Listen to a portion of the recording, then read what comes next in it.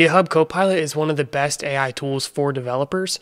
This will allow you to generate code within your editor. It supports multiple editors. I'm using Visual Studio Code. You've probably used these other AI tools, and they're pretty comparable in terms of the code that is generated, but Copilot is an extension within Visual Studio Code, so it'll give you code suggestions as you are typing. Compared to ChatGPT, where you have to manually copy and paste the thousands of lines of code you generated on the fly like that, it's just ridiculous that they would expect us to do that much work. GitHub Copilot will allow you to just hit tab on automatic suggestions that pop up. I was fortunate enough to qualify for GitHub Copilot for free. You may as well if you contribute to open source or are a teacher or student. To illustrate how this works, you'll be able to type / and it'll give you suggestions on things that do, or you can start typing and it will continue to do the same thing. So for example, to create a function to reset the game state, and this will generate some code of what it might look like to reset my game's state. This is a function I could then call throughout my code to get things back to the start. To work with this, you're going to want to get the GitHub Copilot extension, and there is also this GitHub Copilot Labs extension, which I would also recommend. These do different things, and this one is actually really cool. I'll show you some of those features soon. There's also a third one here I wanted to mention, which is the GitHub Copilot Nightly, which may have new features that are not yet in GitHub Copilot, or maybe better suggestions or something like that. So you may want to do this one if you want to get the absolute latest. I also wanted to give a shout out to this blog, 8 Things You Didn't Know You Could Do with GitHub Copilot, which gave me some ideas for this video. So to go through some examples, I have a fresh C++ file. The first one I wanted to show you is the ability to generate enums very easily, and I cannot type and talk at the same time, so we're just going to talk. Try my best here. So we'll say difficulty enum, and then to actually get the suggestion, you'll hit enter and give it a second, and then the suggestion will pop up. If you want the suggestion, you can hit tab. So if you're in the situation where you want to generate an enum, let's say for the states of the USA, you might get a different suggestion. In this case, it looks like it's trying to generate states for a game or, say, a state machine of some sort. And there may be a scenario where you want to cycle through different suggestions. Now, there may be key bindings set up for this already, but what we can do is go to keyboard shortcuts and find editor.action.inline_suggest. And there's 2 in here, which is show next and show previous, where you can get the key bindings for that.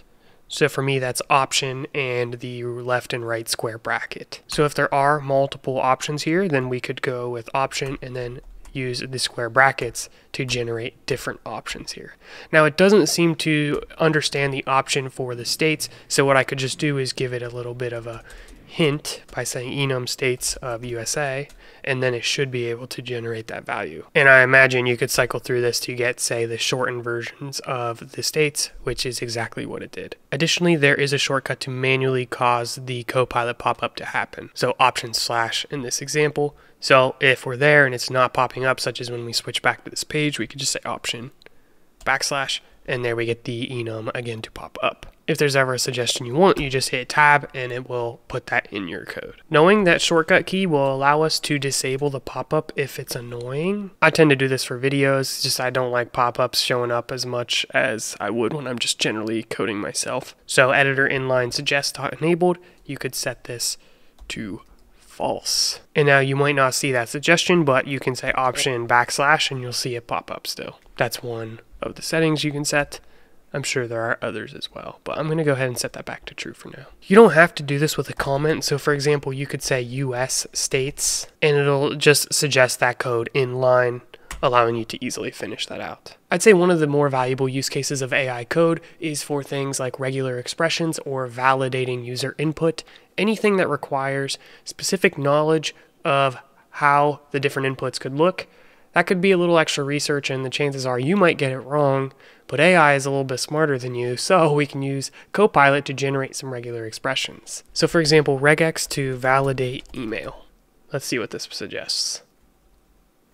All right, tabbing through this, you can see we have one here. Now clearly this isn't perfect because it doesn't understand like, hey, I want this within a function. It just gives me like the regex string because that was just a bad user prompt. So now let's see if it does any better.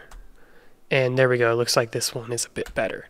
So I think it's quite challenging to force it to create something correctly on first try. Additionally, it's not going to do any imports or anything that you might need for your code. I think the real value is as you are coding, you're going to find pop-ups and things that you might use it for. Whereas in this video, I'm kind of coming up with contrived examples to show its use cases. I've noticed when I have had Copilot enabled and I'm just typing code like regular, it pops up with something and I'm like, oh yeah, that's exactly what I wanted. I hit tab and it just overall improves my development speed. I think this is why they brand it as basically pair programming, but with AI. I don't think it's designed to replace you coding. It's designed to basically amplify that coding experience and make things a little bit faster and hopefully bug-free. I think another valuable use case is to generate starter code if you have some structure you want, you just don't want to type it all out. Here's an example I thought of ahead of time. Let me read this to you. It's a class person having age, name, and email, and a function to validate the email, and a function to print the person's name and getters and setters, and operator overloading for output to the console, and string comparison. Literally a ton of stuff. Let's see what it generates. And you can see here, this is one of the suggestions where it does pretty much everything we wanted it to do. So this would have taken me at least 12 hours to write out myself if I was working and getting paid by the hour. But this is pretty good, so let's go ahead and hit tab. And I mistakenly had this memory here from earlier code I was tinkering with. So there we go, we saved. It compiles good, no errors. Now you could easily work with this class. Let's take a moment to talk about the labs extension, which is really cool. A few things this thing can do is, one, it can explain code, which is a game changer. If you're picking up some code base and you don't understand it very well, you can have the AI explain it, and that's going to speed up your coding process. Additionally, you can take code and translate it to another programming language.